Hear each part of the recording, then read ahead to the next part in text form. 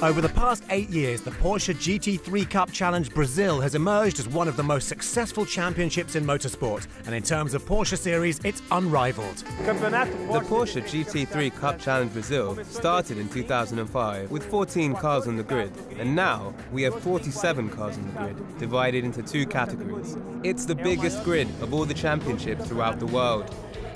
Amateur driver Sylvio de Barros was the winner of the challenge class last season and has made the step up to Cup for 2013. I started in the challenge category in 2009.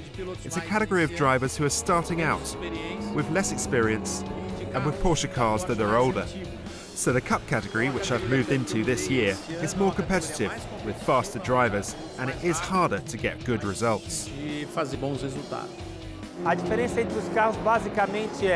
difference between the cars is basically, in terms of power, in the Cup they have 30 horsepower more. They also have wider tyres, more aerodynamic pressure, some improvements in terms of electronics, and here at Interlagos this makes them approximately 2 seconds faster than in the challenge.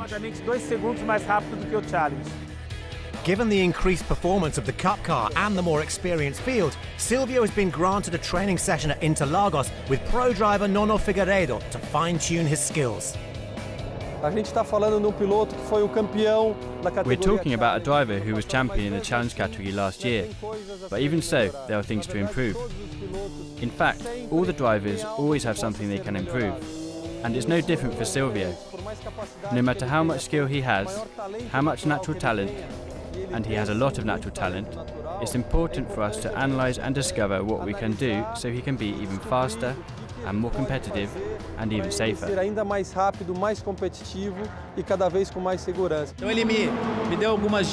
Nonô gave me some tips about braking points, about the lines at Interlagos, where I have the opportunity to improve. And I was able to go behind him today and see exactly what line he took. I could go beside him and see where he put the car. It's been a real privilege. Aside from Sao Paulo, the racing takes drivers around Brazil from Rio to Puerto Alegre, but it's now also an international championship recognised by the FIA with races in Portugal, Spain and next year Argentina too. The importance of our Porsche GT3 Cup Challenge taking part in races outside of Brazil is to balance and improve the level of technology and the skill level of our drivers. That applies to our engineers as well. It's a way of going outside the country, updating ourselves and using this knowledge during the whole year. I have a dream. In Europe, Porsche is one of the support races for Formula 1 over 3 months. It's an old dream of mine that if I manage to improve my performance and manage to get the time, maybe 3 months holiday, I might be able to race in the Porsche Super Cup in Europe and get to support the Formula 1 Grand Prix.